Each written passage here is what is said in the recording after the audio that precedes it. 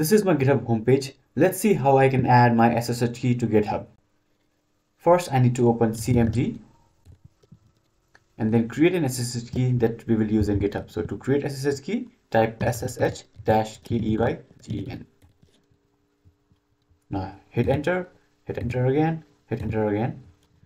So your SSH key is created. Now it is in this directory. So I'll copy this directory and go to find out my SSH key.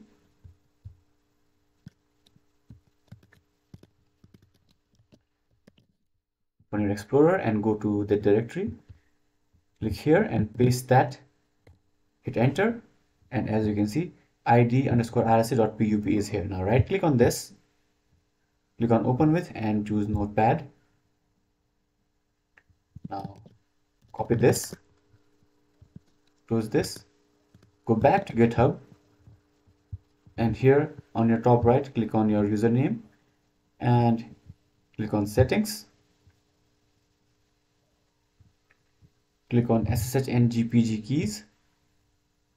Here just click on new SSH key and give any title, let's say my PC, and paste it here, and just finish by clicking this add SSH key.